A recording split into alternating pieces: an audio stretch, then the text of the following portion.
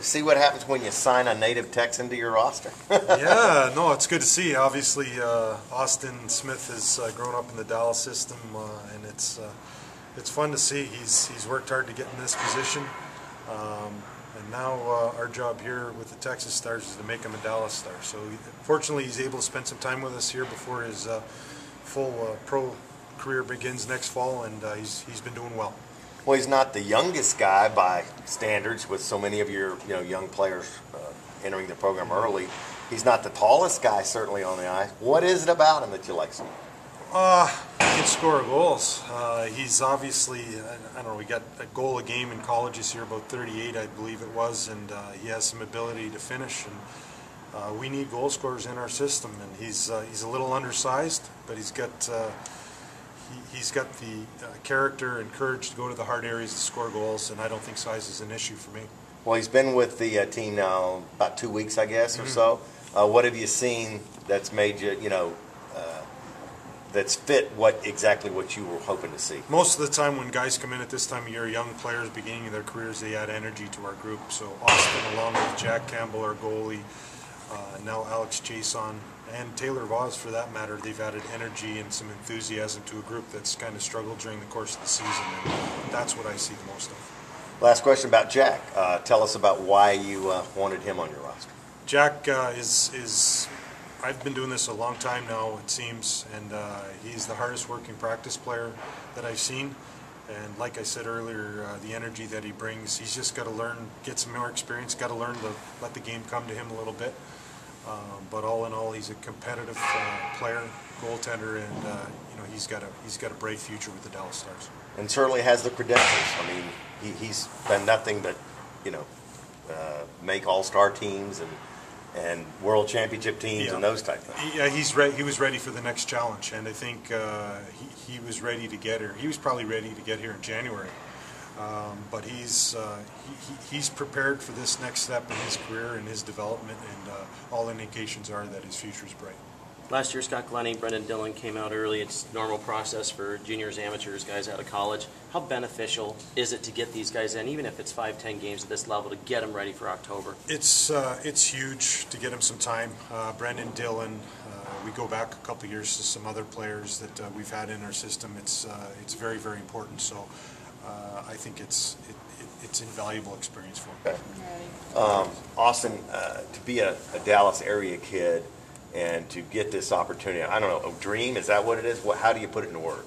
Yeah, it's, I guess dream would be a good word. I left here when I was 16, so I was born and raised here, so to come back full circle and to have the opportunity here to play my first professional game in Texas tonight will be pretty special. I've kind of been thinking about it the past couple of days. So. You got a crew coming? Yeah, I got lots of family, lots of friends. I don't know. It could be anywhere from, well, I guess the Thursday game is going to be more like my close family. But on the weekend, I know I got a lot of friends and extended family coming down, so it'll be pretty special. What's it like skating on that ice and seeing that Lone Star flag up there? Yeah, it's pretty cool. Obviously, being from Texas, you got a lot of pride in your state. It's kind of it's ingrained in you, if you will. I just got to stay positive and keep having fun and smiling and soaking it all in, and eventually they're going to start going in, and it's going to be more fun. So, anxious for the crowd to react tonight when they introduce you?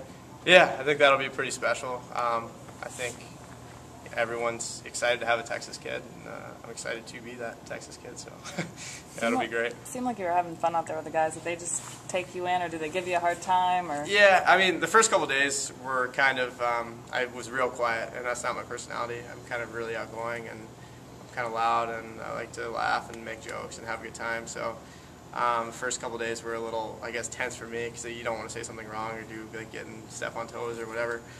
But yeah, most of the guys were really welcoming, and it's been a really good group to be involved with. And now I can kind of just be myself. It's only been a week, and I feel like I can kind of be myself already, which is nice. And it makes it a lot easier to play that way when you're not tense and worried about, if you're messing with someone else's game or whatever. So I can just come to the rink every day and have fun and play my game. So it's pretty special. Where in Dallas did you grow up? Like where? I grew up I was born, I guess, in Dallas, but my family lived in Canton. I was there for like 6 years. I was from Crandall. Oh, really? Yeah, that is crazy. So there was no. You're like East Texas. Come on, where's your accent? I know, and my dad has. People can't even understand him in the north. He's got such a heavy accent. So, yeah, growing up there, it was. I was only there until I was 6, and then we moved to Coppell, and I was pretty much I raised there until I went off to school. So you would have gone to Coppell High School had you gone to school here? I would have, but I ended up doing. I went to a middle school, private middle school in Dallas. Okay. Good Shepherd, and then I went off to Jesuit for 2 years. The Dallas Jesuit. Yeah. So yeah, my family kind of always done the private school thing. So. All right. Yeah. Well, first off, you had your first 3 games out of the way. Let's talk about on ice, what you've noticed difference-wise in the game. Yeah, you know, the speed's a lot quicker, and the guys make great plays with the puck. It's just it's on one guy's tape, and it's on the next guy's, just like that. So there's a little bit of adjusting when it comes to the speed, but at the same time, my teammates in front of me are so much better than, you know, at the last level I was playing in junior. So they make my game a lot easier, and I just have to go out there and make that first save, and they take care of the rest. What's it going to mean to you to make that home debut tonight here at Cedar Park Center? I mean, I know you start on the road, kind of less pressure, not in front of the home fans, but tonight, you ready to get this thing going?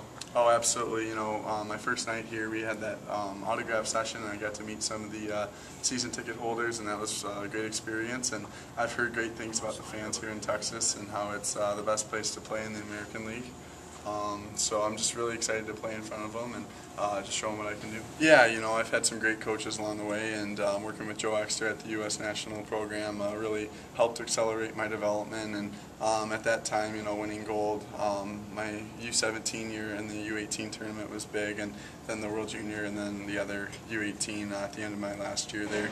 So all those experiences helped me quite a bit, and how to play in a big game, and I think that's what drew Dallas's attention to me. And I'm just so fortunate to be in this organization, and I love the state of Texas already, and I'm excited about being here for a while. Let's talk a little bit about growing up. Who were some of the goalies that you idolized? I know Marty Turco's on that list, and that's a big deal of why it's important for you to be a Dallas Star. Yeah, it's huge. Since I was a kid, I've always been a Red Wings fan, and for whatever reason, I always felt like they were playing Dallas quite a bit. And Marty Turco would come to the Joe Louis Arena, and I'd go and watch him, and just loved the way he played. He's such a great puck handler, and his athletic ability was just great to watch as a kid. And it just got my attention and wanted me to be a goalie. And ever since, I've been following Marty, and he had fortunate enough to skate with him every single day this year, pretty much, up in Sault Ste. Marie, and he's just such a great guy and a great role model. What have been the biggest things you've learned so far here on this short stint in turning pro?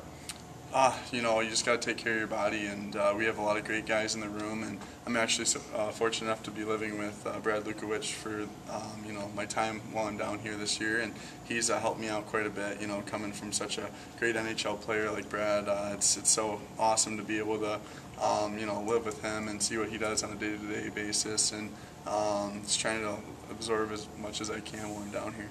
As far as the way the guys play in front of you, every team has different systems. What have you noticed about the way your pro team is played in front of you here with the Texas Stars? I think the biggest thing that sticks out, more important than any system you can play, is just the compete level the guys are giving me. They're playing so hard for me, and they know I'm pretty young, and they're just making my job a lot easier. And it's just great to see that, and it makes me want to go out there and help them win the game. And then also, the system they play in the pros, they're so great at sticking to that and having trust in the coach, and our coaches are doing a great job, so we're just going to keep on trying to win here. And Andrew Raycroft, a veteran goalie, is here. You know him from playing in Dallas this camp. How much has he helped you with your game so far? Also, Tyler Bescoani. I mean, you guys, 2 guys in front of you have kind of gone through this process before.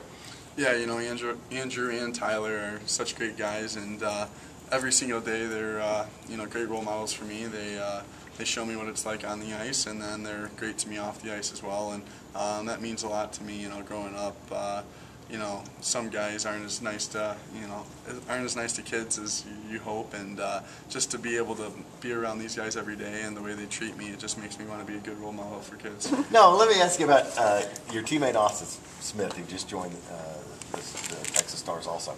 What do you think about him signing this Texas kid and him coming in here and obviously getting a lot of attention? Yeah, you know, Dallas signing Smitty is great for the state of Texas and the Dallas Stars organization.